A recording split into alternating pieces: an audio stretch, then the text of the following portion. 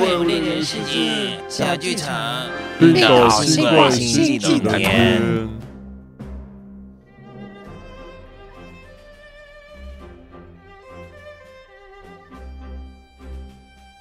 各位观众朋友们好啊！今天我们依旧请来了三太子石本良山啊！大家好，这个我是石本良山啊。好的，那么就在昨天早上，大家都看到了最新的《怪物猎人世界：冰原》的宣传影像。是的，这次大型 DLC 呢会在这个9月6号呢全世界同步发售。所以你为什么要拉上其他人一起陪你坐超增高椅子呢？你以为这样大家就看不出你的腿是最短的吗？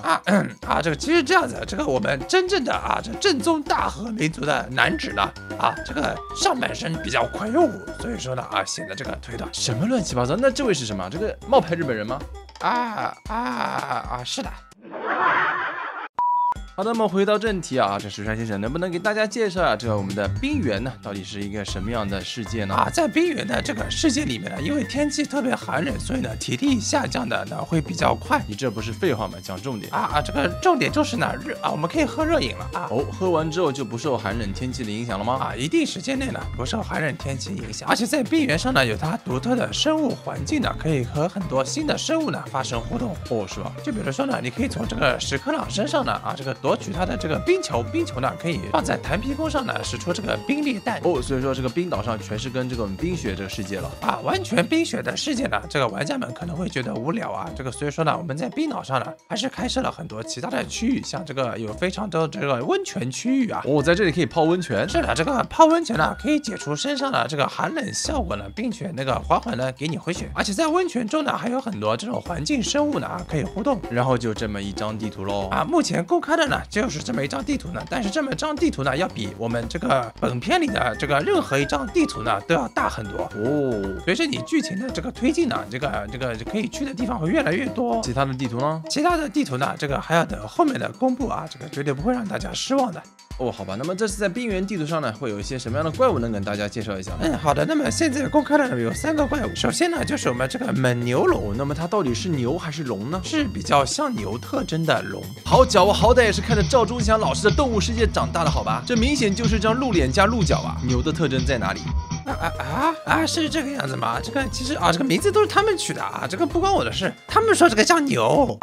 好了，先不管叫什么，反正我看他这个 PV 的这个攻击好像会带动周围的这种树干什么的一起打过来，是吧？是的，不光是树枝树干，连石头冰块什么的都能成为他这个在突进时候的一个这个攻击手段，相信会成为众多玩家们这个前期呢一个比较难对付的敌人。再难对付也就不到5分钟的尊严5分钟可以了，5分钟已经很不错了然后给大家介绍一下这个这个龙的这个生态它呢平时呢是一个食草类的动物不吃肉的。然后我看到它在疯狂喝温泉。这个草吃多了口渴了，你喝点水嘛。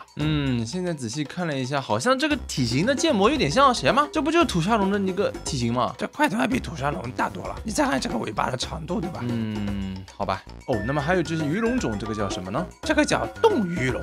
我的天，这名字起得真屌逼，干脆叫冻鱼片算了说了这个名字不是我取的不过呢，这条鱼不对，这条龙呢要比其他的怪呢难对付因为它呢会时常的潜在这个冰层下面，要疯狂的使用爆音弹了。使用爆音弹呢是一种打法呢，但是还有别的打法，这个需要大家自己去研究。这次 DLC 当中呢，这个添加的这个要素呢还是非常多的，还有很多这种地形陷阱呢都是可以利用的。的确看起来要比这个普通的泥巴龙要厉害多了。话说这个有没有什么生态呀？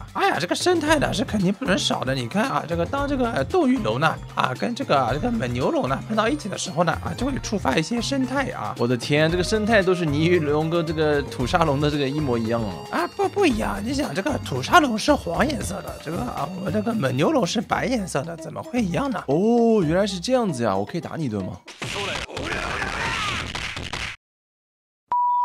话说这个驯龙也有吧？这次是那个驯龙那个没有大家生气的，是不是？那么没有崩龙，大家就不生气了吗？这个呢，这个只能慢慢等的这个一个个来一个个来可以你这个1个月起码给我来一个怀旧怪吧？你看多少这个观众朋友们这游戏都吃灰了呀？吃灰可以练小号的。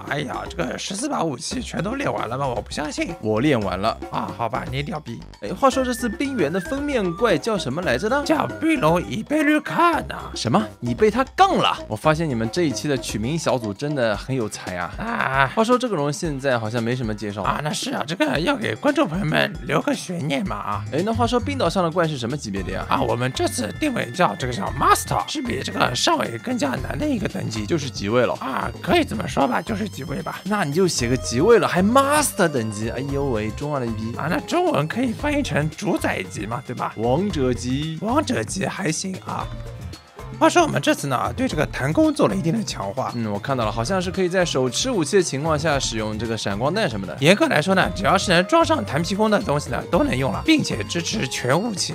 又是个非常有利于新手的这个改进啊。是的，而且你想啊，刚才那个你说那个冻鱼这个你看它钻地上，我可以用大剑一边蓄力的时候呢，一边放一个引爆弹，你看这个连击呢就会变得非常的顺畅。哦，蓄力状态下也能放吗？是的，这个手持武器投射呢，可以在武器攻击动作的任何一下当中穿插，配合以前平时不太使用的这种碎裂结晶果实之类的道具之后呢，控场就不是个别武器的专长了。然而个别武器用了这个东西之后，控场更加牛逼。但是原本几乎没有控场的武器，现在可以控场了呀。道理我是懂，然后片手剑玩家们呢就活活被你气死了。片手剑本来就是辅助系武器，有什么好气的？